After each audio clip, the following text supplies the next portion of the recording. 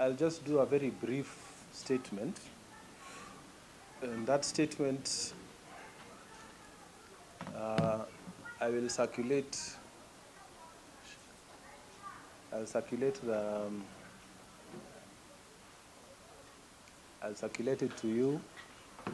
After the brief statement, I'll say it in English and in Kiswahili. Alafu, I'll take some questions in the usual manner, 1, 2, 3 questions, and then we'll leave it there.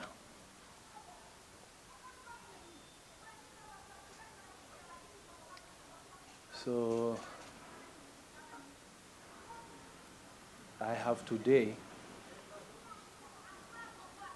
the 23rd September 2024 filed a motion of censure against the holder of the office of the Deputy President of the Republic of Kenya.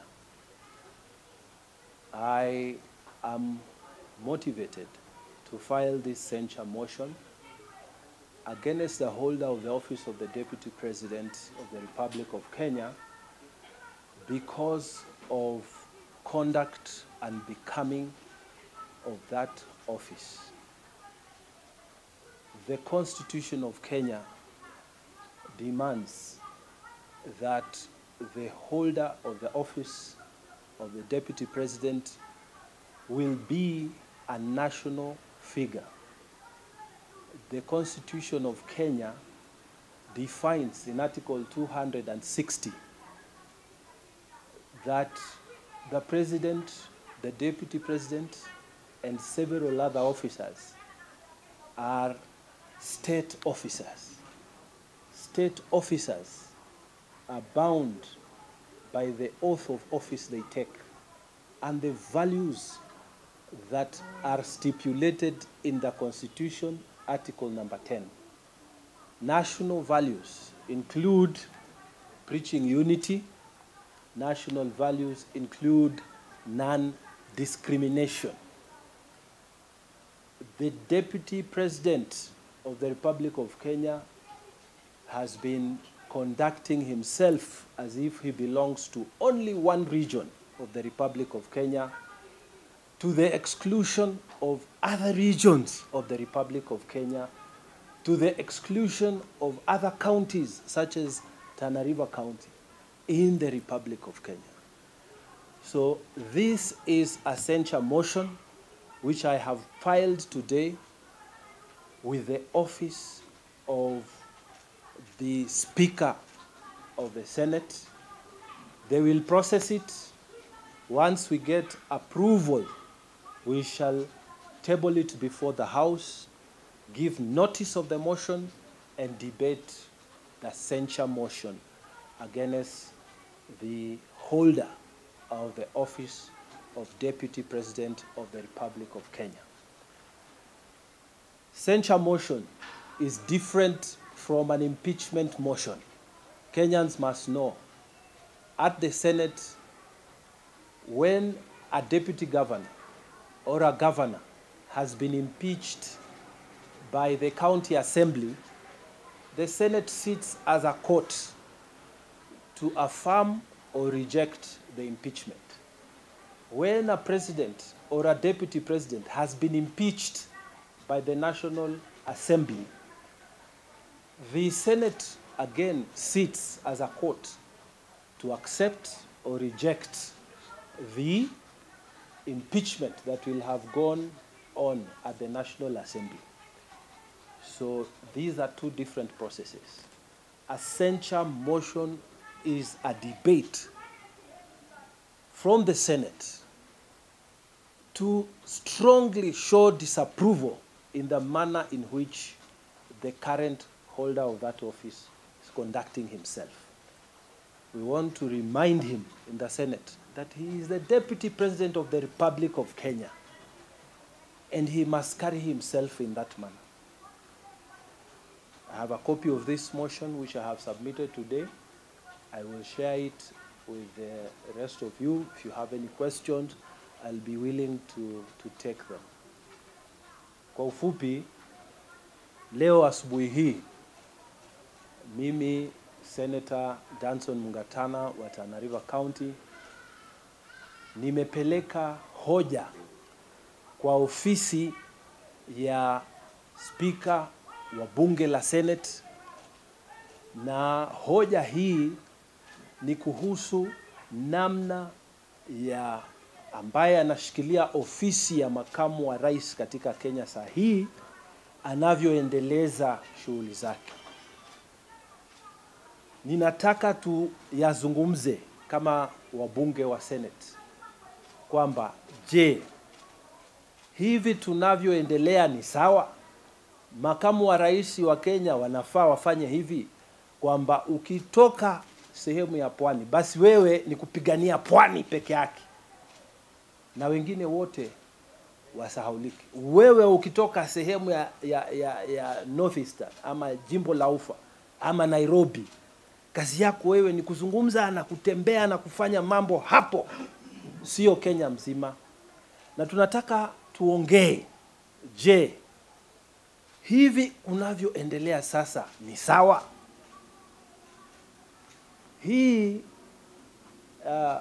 oath of office ambayo alichukua, je, makamu wa rais ambaye ameshikilia sahihi hiyo nafasi, je, anafanya kulingana na matarajio ya katiba ya Kenya? Hii ndiyo maswali ambayo tunataka tukayaongee mbele ya wabunge wa Senate na Kenya mzima isikize. Na hii sio hoja ya kufukuza makamu wa rais kwa ofisi. Kuna tofauti. Hoja ya kufukuza gavana ama makamu wake kutoka kwa ofisi inapitishwa na wabunge wa County Assembly, kisha inaletwa kwa Senate kukubaliana na wao ama kukataa. Hoja ya kutimuliwa mamlakani kwa rais ama makamu wake inatoka kwa bunge ya National Assembly, ambao hao kama wamepitisha bunge ya Senate wanakaa wakubaliane na wao ama wakatae hayo maneno. Kwa hivyo hii si hoja ya kumtimua makamu wa rais.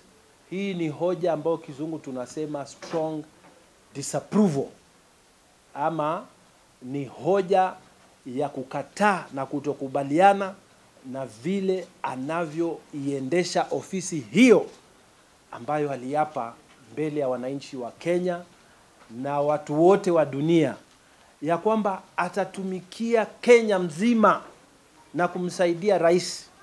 Je, hapa katikati akikugeuka akisema yeye anazungumzia mambo peke yake ya Murima, je, haya ndiyo yaliyokubaliwa katika nafasi ya makamu wa rais na makamu wa rais ambao atamfuata baada ya yeye?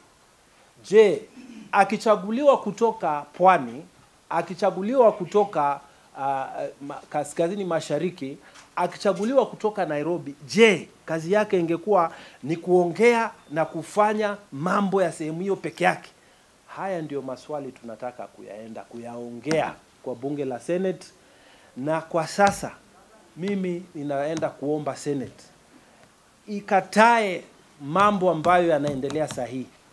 Hii Kenya iko na shida na hatuwezi kukubali mtu mmoja kukataa kufanya kazi yake na kuingiza mambo mengi badala ya kufanya ile kazi ambayo katiba ya Kenya ilimpatia.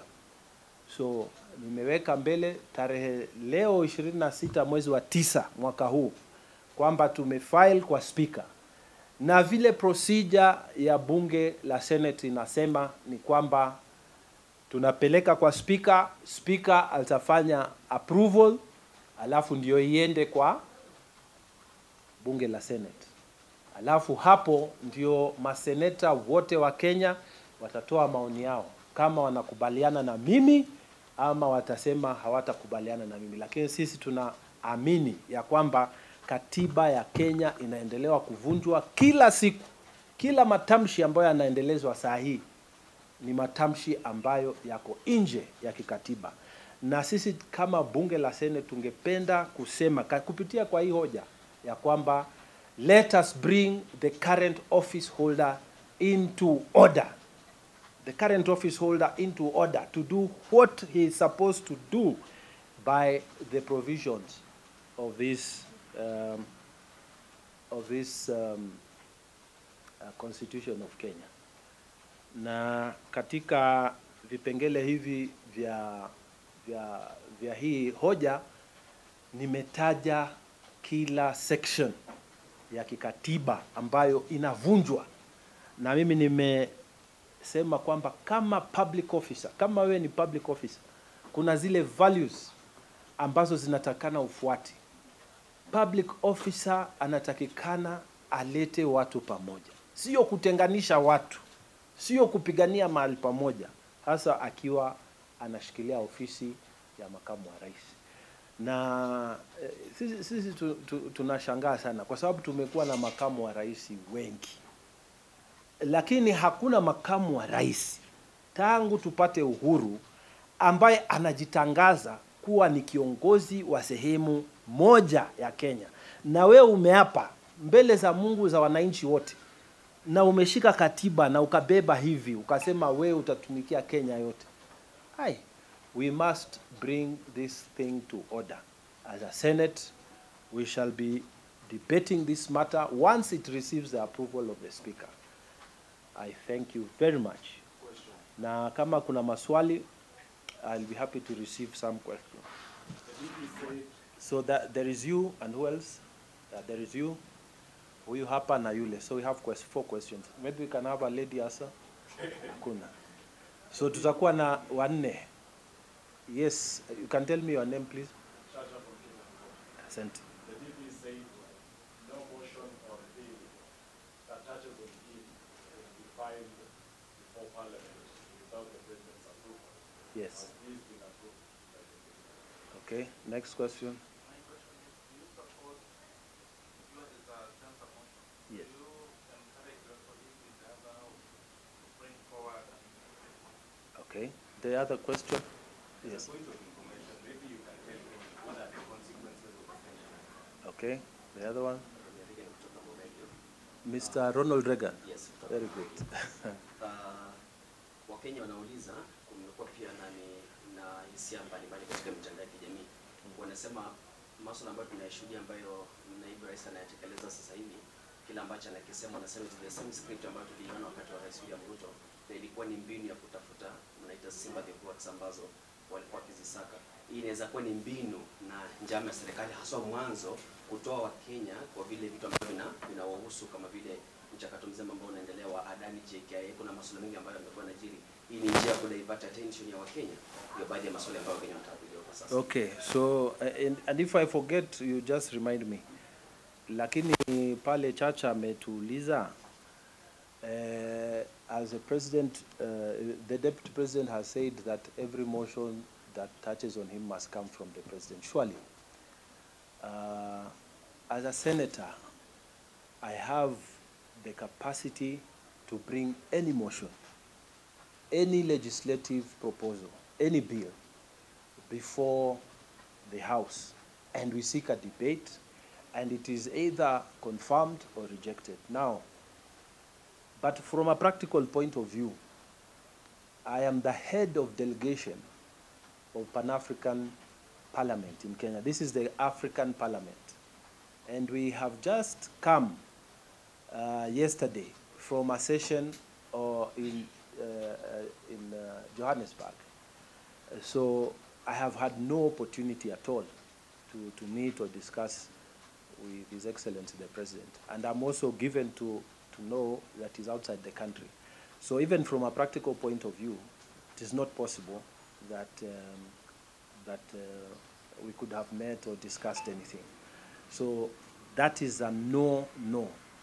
This is a thing that I'm doing because as a senator I am unhappy, and we need to bring the politics of this country to order. The next question was, hebu nikumbushe my friend who was stood there. Whether? Yes, sir.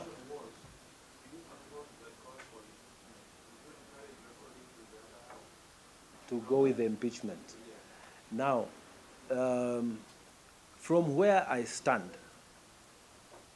I have no control over what people do or they say within the National Assembly. And that is where the power to impeach the president or the deputy president lies. It is in the National Assembly. They will make their own decision as to whether or not we should impeach the deputy president. But you have asked what I think. What I think myself as Danson Buya Mungatana, Senator for Tana River. I am personally, and the people of Tana River are not happy when our deputy president talks like he belongs to a certain region in Kenya to the exclusion of the people of Tana River and other regions in the Republic of Kenya. So I'm not happy at all, at all, at all. And many people are not happy. And I will tell you, if I was a National Assembly member of Parliament and they brought me a motion of impeachment today, I will sign it without any hesitation, because what is going on is not what we expect of the Deputy President of a Republic of Kenya. However, let us wait for the impeachment motion, because this motion will also give, I've given my opinion, and that's why I have moved in this motion to say let us censure him. But the collective opinion of the House will also help in determining the thinking. If the House will support me, I will be happy to know that many other senators think like myself. But I'm not a member of Parliament again, Bwana. I'm not getting here. Sorry, Mr. Wichi. I'm not member of Parliament, but if I was, I would sign that motion. And then it was you and then him, huh? Then you, yes. So you are Mr. Mr. Jeff, yes. And my question was just shed the light on what are the consequences of a censure. Okay. Thank you for reminding me. Bwana Kirui, we operate a system of governance similar to the one in the United States. And in the United States, we also have censure motions and impeachment motions. A censure motion can come against any public officer, any person, including a chief justice, including a judge, including a permanent secretary, including a president, any person in the public service. A motion of censure can be brought against them. Now, the difference between a motion of censure and a motion of impeachment is, first of all, the processes are different. But the crucial thing is that a motion of impeachment, if it is originated in the National Assembly and approved at the Senate, then the office holder will go. They must go. Although in other countries you are fined or you are fined or even imprisoned. But in our jurisdiction, we follow the way the United States jurisdiction stands, which says the person who is holding that office must leave. Okay? Now, for a censure motion, we have had senators in the United States who have been censured. And when you are censured, it is a strong disapproval of the conduct of what you are engaged in, whatever it is. Maybe you are campaigning against this, or you are doing this, or whatever it is that you are standing for. So you will not be removed from office, but the House can decide. Now we have censured you, what next? It could be a fine, it could be a reprimand, it could be a letter to tell you that what you need to do is stop what you're doing is not right. So a censure motion, in a sense, is, in terms of consequences, a lower standard in terms of consequences as opposed to a motion of impeachment. But a censure motion, essentially, when this one goes to the Senate, we will debate how do we want our current holder of the office to behave?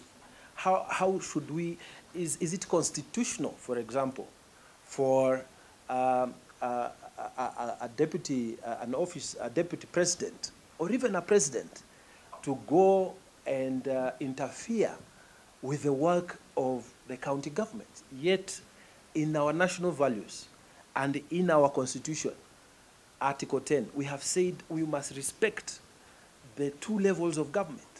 So is it procedural for even a cabinet secretary to go and direct what a governor should do? So these are the issues that will come up in this debate, and we hope that Kenyans will see for themselves what we need. My point is that we must bring this country to order. We must make these things move properly. In fact, in our constitution, like the American Constitution, the deputy president is supposed to work as a principal assistant to the president. So the question is he fulfilling the constitutional mandate? Those issues, we will debate them. Those issues Kenyans will hear. There'll be those who will say, no, he's doing his work. There'll be those who will be saying that he doesn't, but we must have this discussion.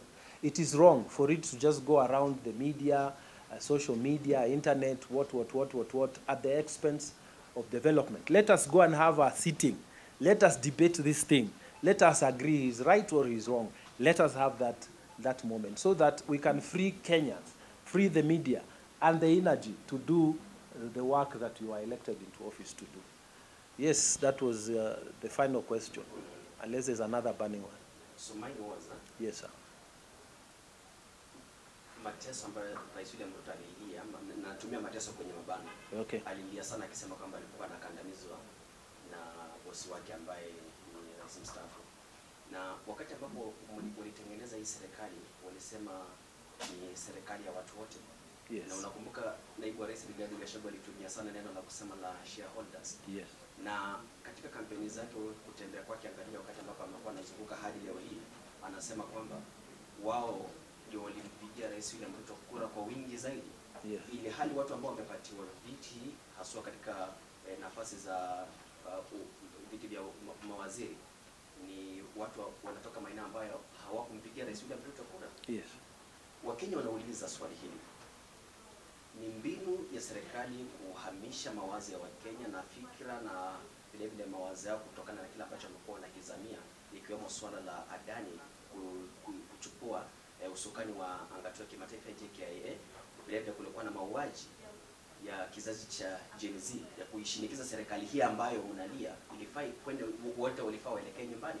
Kwa hivyo swali la Wakenya ni hili. Ni mbinu ya serikali vile Rais William Ruto anaitumia kumtumia Rigathi Gachagua kama naibu wake kutosha Wakenya waondokee masuala ambayo yanawahusu. You know, ulipoanza hiyo swali ilikuwa inaenda vingine, lakini mwisho swali imekuwa nyingine. But let me try and give you my thoughts as Danson Mungatana, Senator of Tana River. Ya kwanza,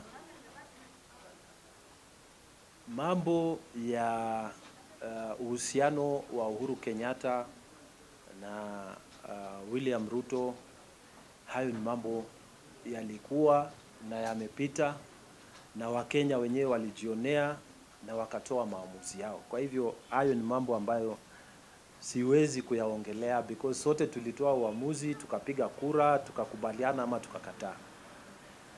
Mimi lile ninaongelea sahihi ni kwamba huyu ni makamu wa rais ambaye amepewa nafasi na amechukua oath, yani ameapa mbele za Mwenyezi Mungu kufanya kazi kama vile katiba inasema, na vipengele vya kikatiba nimevitaja hapa.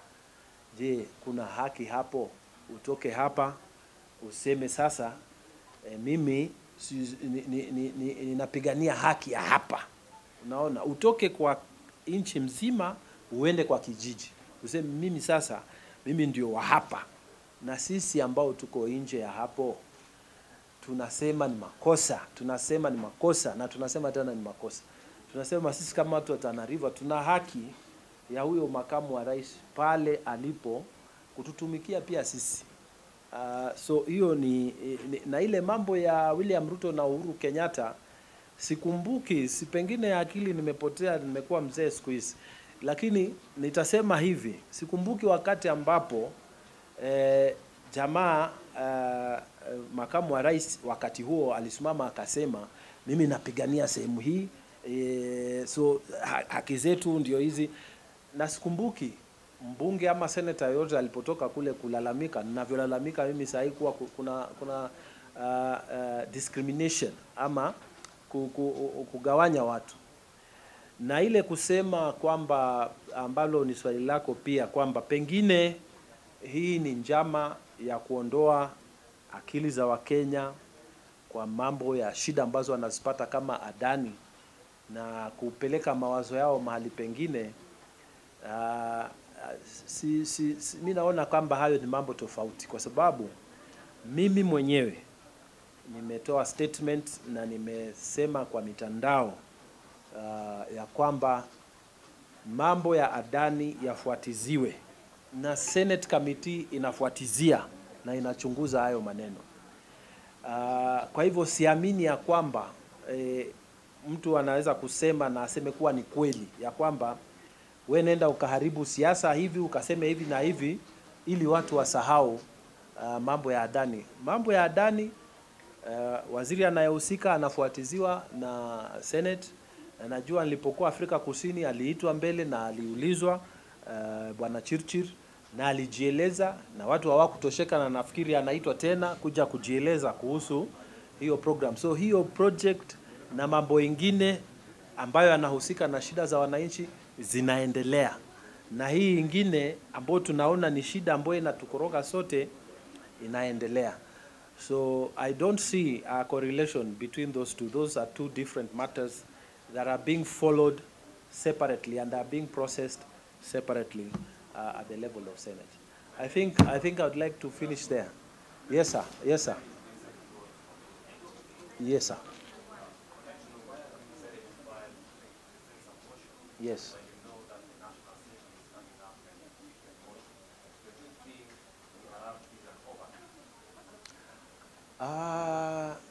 While I know, I'm not aware that the National Assembly has filed a censure motion. You are aware? Or an impeachment motion. Are you aware of that? Has it come? No, has it come to you? Have you seen it? So maybe it is there, maybe it's not there, maybe it is there, maybe it's not there. But Vincent, from my point of view, as a senator of Tana River, I'm aggrieved that my deputy president has decided that against the oath of office he took, he will only fight and focus for the people around where he was born. And this discussion, we must have it. What is going on, Vincent, is wrong. And people must, and this is not political, by the way. This is not political. Even me, if my people feel that as a senator of Tana River or whatever position I'm holding, that you are only doing for one area and not the rest, I have a reason to complain. Me, I am honestly complaining that there's something wrong going on. And I'm not dwelling on deeper issues like should we have a deputy president at all? You know, should we have deputy governors at all? You know, those are issues that we need also to think about. Because I used to be an assistant minister in governments past. And at some point, the Constitution came and said, people were saying, no, we don't want to have assistant minister. We could not imagine how a minister can run the ministry without the help of the deputy ministers. But then look, it has worked.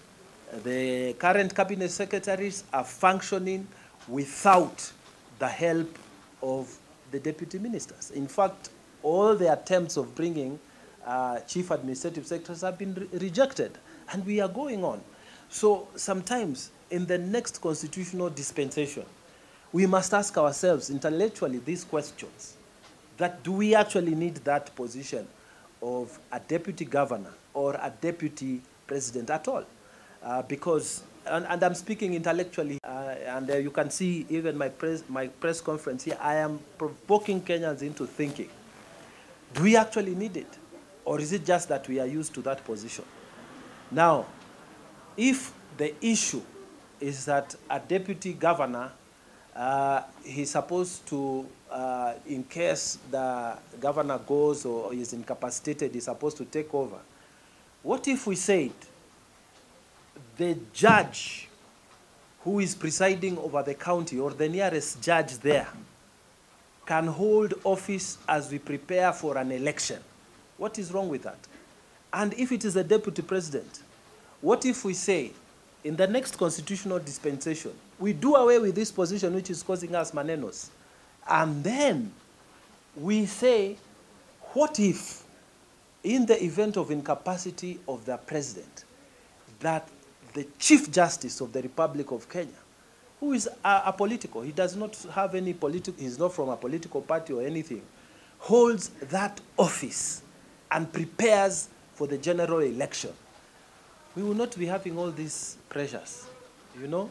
So Vincent, I want you to, and you are a senior reporter because we've been around with you for many years, I want you also to help Kenyans to see where we are going. Is this constitution really helping us, you know, that once you are elected as a deputy president or a deputy governor, you start thinking, I'm a co-governor or I'm a co-president. Are we doing the right things? So there are all these questions, Vincent, that I think Kenyans should start looking at. But those are discussions for another day. What I'm saying today, and Vincent, I am completely persuaded that what is going on is wrong. If I'm just to hazard, and I'm not in the mind of President Ruto, yeah? I'm not in the mind of any governor in this republic. I'm not even a governor. But if I was a governor today, if I was a president today, there's an area where I was born. I would want to do more for that area. But I would never, as a governor or as a president, stand in front of people and say, this area, I am fighting for this area. What happened to the office, oath of office that you took? What happened to the Constitution? What happens to the rest of us? So your hard things, keep them there. Don't come and disrupt and cause tension all over. So I hope, Vincent, I've answered your question. I truly believe that we need to bring this administration in the manner in which it is happening. The politics, they must be done properly. And I think Senate is the correct place where we can have a decent discussion, a decent debate, and people can say, let us censure this and say this is wrong, what you're doing. Or maybe they will say, no, let us leave it alone. But the Constitution is very clear. You cannot be a holder of a national office and still be a leader of a single area. And I'm really pleading with those who have accepted to take national positions. Please, just do your duties. Those who have accepted to go that way. If you want to be the leader of a county, go for the governor's position. If you want to be a leader of a constituency, go for that position. A ward, go for that position. But if you have aspired for a national position, please be national. Thank you very much.